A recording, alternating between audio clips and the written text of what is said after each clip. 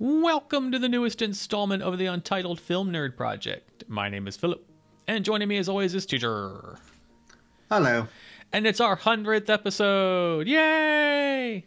Pretend to be excited. Yay! Yay! Yay! It's better than the 50th. Go back to the 50th episode and listen to TJ's excitement for the 50th. Yay! It was really funny. And to celebrate, we are doing the Medal Ceremony 2. What that means is that every 50th episode, we go through the entire catalog of movies we've discussed up till now, and we're picking our top and bottom 3, and we rank them bronze, silver, and gold respectively, with a runner-up for each. I think it's going to be really interesting to see if anything from Medal Ceremony 1 has endured the test of time for both the good and the bad. But let's start off on a positive note and go with our favorites, or the yay side of things. What was your runner-up for the good side? For the good side, it was Elizabeth Harvest. Right on. It was just so well written and well shot, well filmed, well acted. And it's just one of those movies. Well, I mean, I think it goes to say with all these movies, but it's one of the ones that has stuck with me the longest. Right, right. And yeah, I just can't recommend it enough to people. And what was yours? Mine is also Elizabeth Harvest. Yay. Modern Hitchcock. What more can you say? It was just a pretty movie. It was a very fun movie to watch. It was interesting. It was unique. It was everything you'd want in modern horror with a Hitchcock twist, and also highly recommended to anyone that thinks they would like that sort of thing. All right, what was your bronze medal? Bronze was Mother. Okay. I had never quite seen a movie like Mother before. And That's true, yeah. and not only just for the subject matter and the ambiguity of the subject matter, but also for how it was filmed. And much respect to both the director and Jennifer Lawrence for how it was filmed. Right, yeah. Again, it's another one that really stuck with me, but I'm so glad that I watched it. Oh, yeah. What was yours? Mine was Marrowbone, aka The Secret of Marrowbone. This was my #1 movie from this year's 31 Days of Horror. I picked this as bronze because it was like #1 for October of this year, but also it just was so moving. It was the only movie of that month to make me cry. Like I was weeping during the credits, and you know, a very nice simple ghost story, well told, well paced, well acted, and I absolutely loved it. So that's why it's bronze. Awesome. What is your silver medal? Hereditary. Ooh, nice. Just holy shit. Yeah, yeah.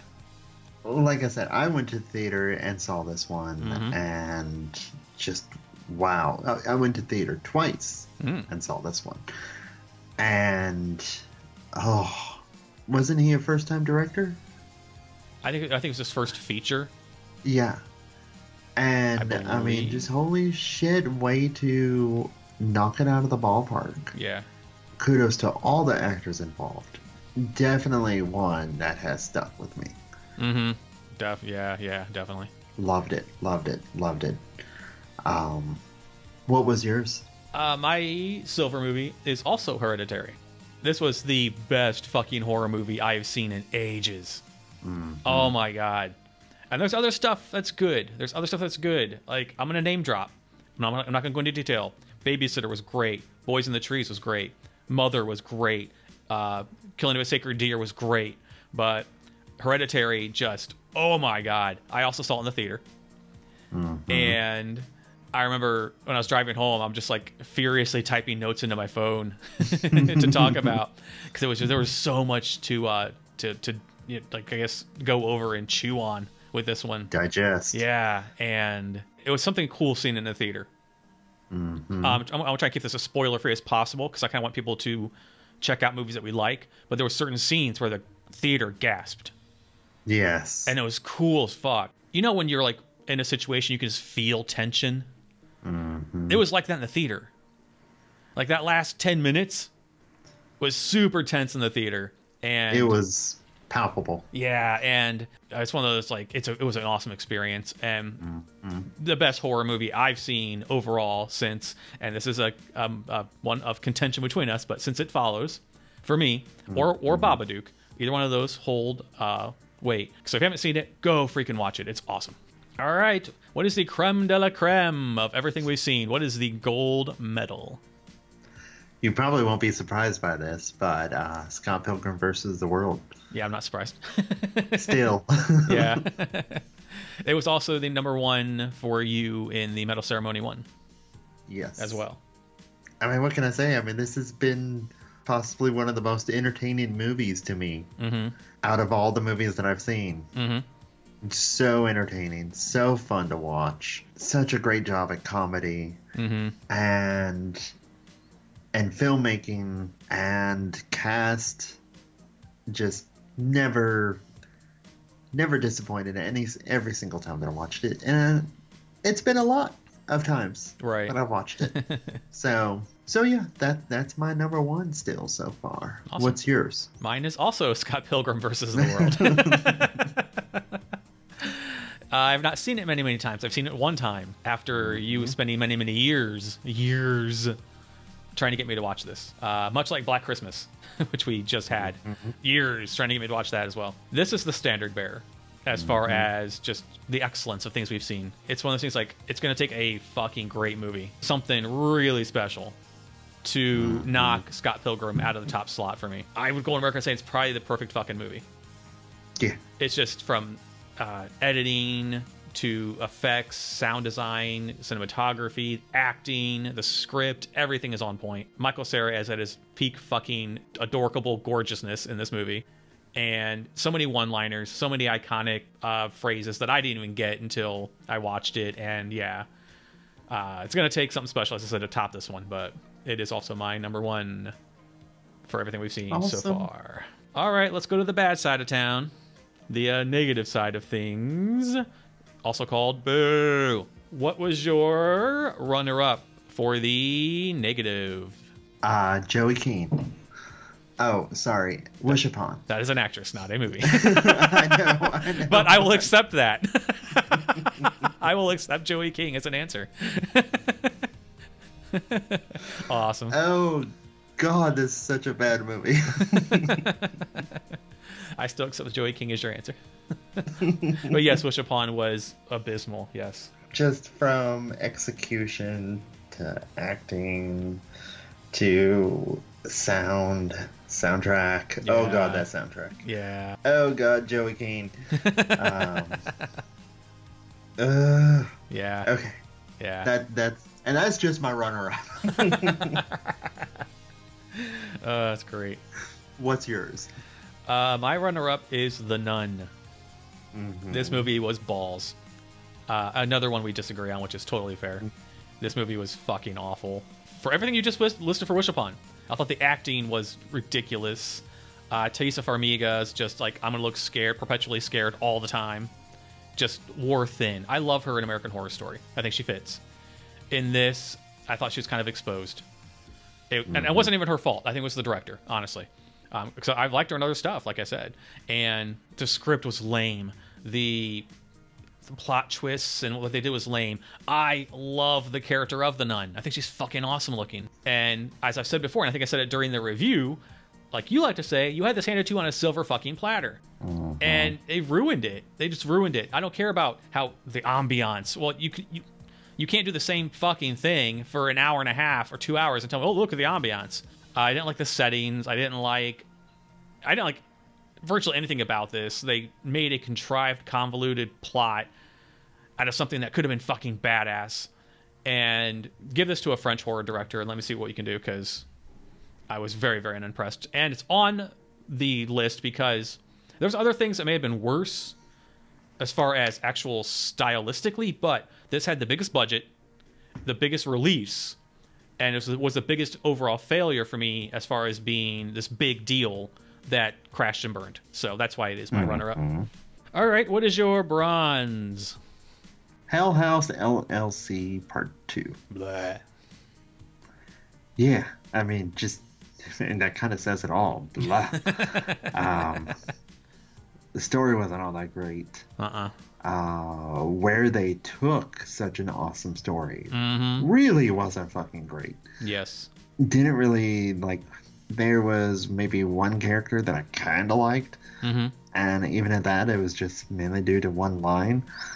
But yeah, it just took such an awesome concept and turned it into an amateurish joke. Yeah, agreed. So, meh. Yeah. What was yours? My bronze is the Snowman. The biggest fucking lie of anything we've watched. You can watch our ranty review of it where I just go off. I thought this was about a killer snowman based on the fucking trailers. And I was very disappointed that it was a very boring, very bleak, very poorly written about a detective named Harry Hole, and it was awful. And I'm not gonna get into it. It was just off. Don't watch it. It's not a horror movie. So fuck the Snowman. Ugh. Yuck. Okay. What was your silver medal? Snowman. Ooh, okay. Just given, and this kind of goes into what you were saying about the Nun. Given budget versus actors versus people involved in it versus the fact that it's based on a very successful series of novels, it was just abysmal. Yeah. From acting, from writing, especially the screenwriting. Yeah, this scene was just a travesty. It just felt like Michael Fassbender was just like kind of zombieing through it. Yeah, just dialed it in. Yeah. And who knows? That might have been the director telling him to dial it in. Yeah, that's true, yeah. Yeah, and I still stick with what I said. Hashtag Jessica Fletcher did it better. I will agree with that. So yeah. What was yours? My silver medal is Hell House LLC 2. But yeah, nothing more I could really say about it that you didn't say on top of all of that. So yeah, it was very blah and deserves its shitty silver medal. All right, what's the opposite of the creme de la creme for everything we've seen? What is your gold medal for the worst of the worst? I'm curious if it's the same for you as well. Houses That October Built, Part 2. It is. Yeah. Yep. Yeah. Yep. And that says something. Yeah. I barely liked the first one.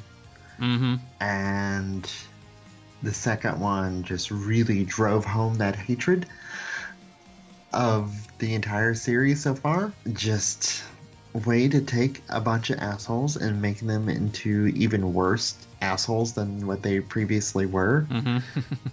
And no satisfaction at the end. No, God, that was horrible. I mean, it was just nearly 2 hours of gaslighting. Yeah, good way to put it. Boo. Just boo. And let's hear your reasons. I ranted hard on this.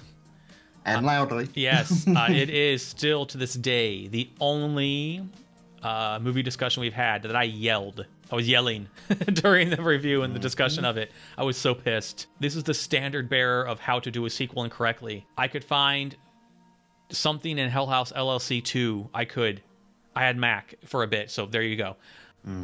Houses had nothing going for it. I think the director is one note. I think he's completely void of talent. I sound like a dick, but hey, he's proving me right. You took one thing that I didn't mind. I didn't mind the first one at all. And then you do the same thing again, but worse. And you're so shitty at your job, because he wrote and directed it. You're so shitty at your job that you ruined your first movie. I mean, it's not just that the second one is bad or worse. The plot completely fucked the first movie. Yep. Like, we're gonna keep it spoiler-free as possible, but what happened at the end? Oh my God, that was stupid and insulting. Fuck that movie. Fuck it. Just fucking hate it. It's fucking horrible. And it is the standard bearer of horrible shit.